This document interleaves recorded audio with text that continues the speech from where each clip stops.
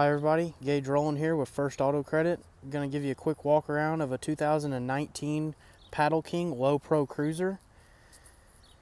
This boat is sold to a local customer of ours here near Jackson, Missouri. He got the floor plan number 1 cruiser. This is the 15-foot, 2-inch long model, 12x7 deck with the padded vinyl marine flooring in it. He wanted the Tohatsu fuel-injected 4-stroke 20-horse outboard motor. Has the rear flip-down 3-step stainless steel ladder.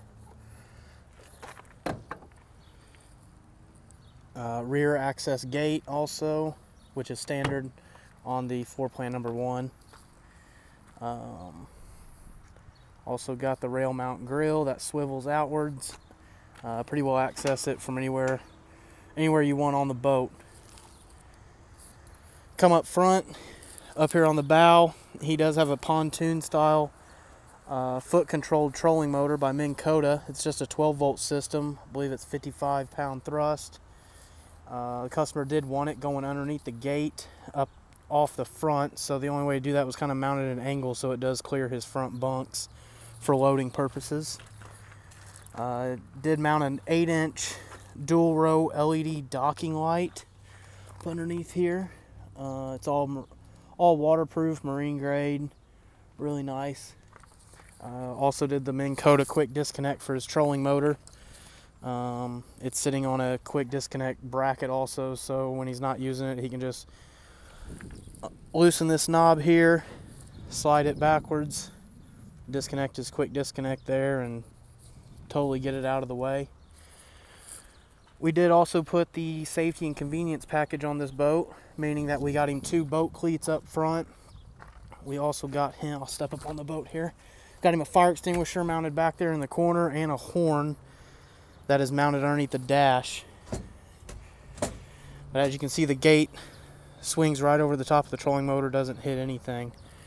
Both corner seats do have storage underneath them, just like 2018 did. Nice big storage area on this boat, really nice. Got the rod holders on both sides there. Got the removable table. Paddle King did change up their tables a little bit. Really nice table. That, oh, sorry about that, guys. Had a small video malfunction. We're back though.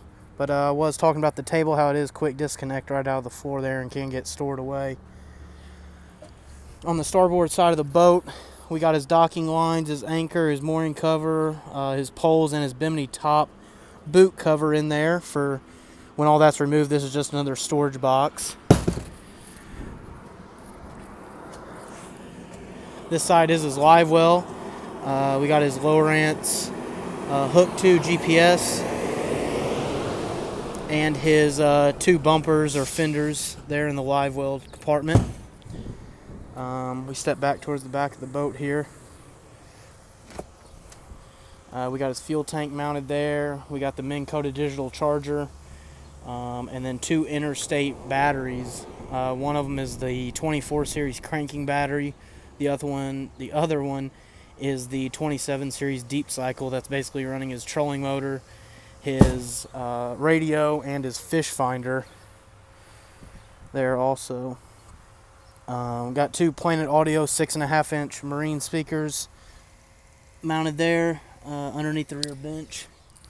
Also did some Heise Lighting accent, blue LED accents for at nighttime. He can flip these on. We got them on the helm, both front corner seats. Very nice boat here. As you can see, we got the Tohatsu remote control.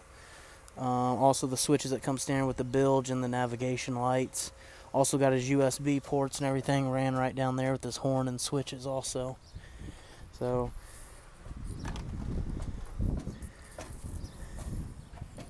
customer also got a Paddle King powder coated trailer that with the spare tire mount there, these trailers are super nice. They have LED lights, torsion axles, greasable bearings.